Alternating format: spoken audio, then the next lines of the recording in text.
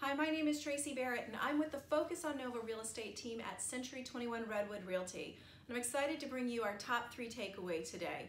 Today we're going to explore the key roles in a transaction. Every industry has their jargon, their lingo, and it's because I'm in it every day, I'm going to throw those terms around thinking everybody else does too. Every now and then, it's nice to pause and define who are the people that you're going to be talking to and that are going to be involved in the transaction as you go to sell or buy a home. So let's go to this slide here and take a look. As you can see, it can get quite complicated once you actually get involved with the transaction. So we're going to take a look at the top 3 takeaway. Who's leading the charge? It's you. You are the client and you are in charge. You're going to have 3 players in general, or at least categories of people, that are going to be helping you out. First and foremost is your real estate agent. As your real estate agent or broker, we're going to help you gather everything, stay on track, etc.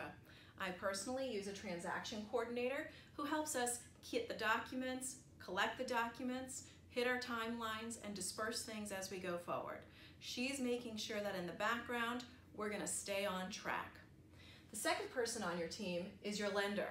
You've got to have a good relationship with your lender. Your lender is going to be the one that's counseling you on financial matters, what your down payment will be, your cash to closing, as well as what your monthly mortgage will be. And you can work with them because there's tons of loan products, and one of them is your Cinderella slipper. So in the lender situation, they're usually going to have a processor. Once we find your property and we go under contract, we send that to the lender. The loan officer will then kick it down to their processor. And now you're going to start collecting all kinds of data and information and sending it to them. Once they've collected your entire loan application package, that will then go to their underwriter. Now the underwriter is the one that carries the power. They are collected the best package they can by communicating with you closely. They send it to the underwriter, and the underwriter is the one that decides whether or not you're qualified for your loan.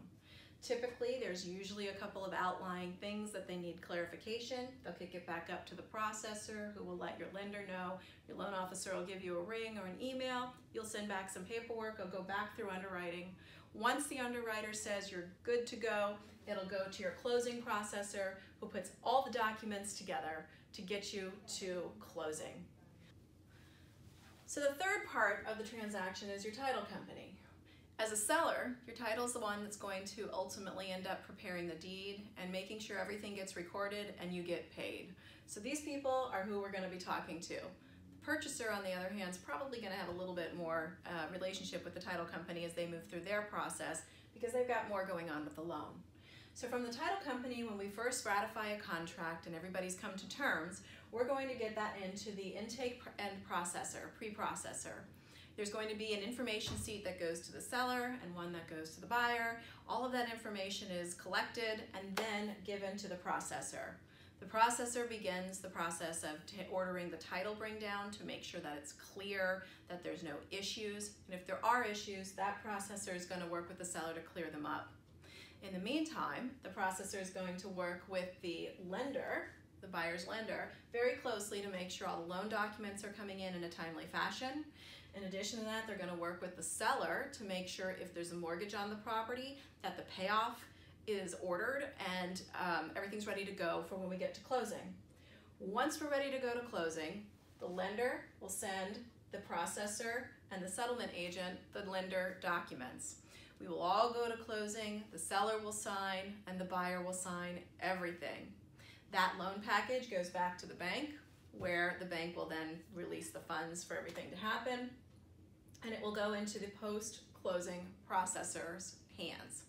This person here will take the time to get it to the courthouse within 2 days of closing to record the purchase of the property. They will also make sure that once it's recorded, all of the proceeds and various folks that need to be paid are sent out and dispersed. And that's when the transaction is finished. So these are the roles within your transaction: your real estate agent, your lender, and your title company, and the names and people and their roles that you'll hear throughout your transaction. If you have any other questions about this process in general and you're looking to either buy or sell real estate, contact the Focus on Nova team today.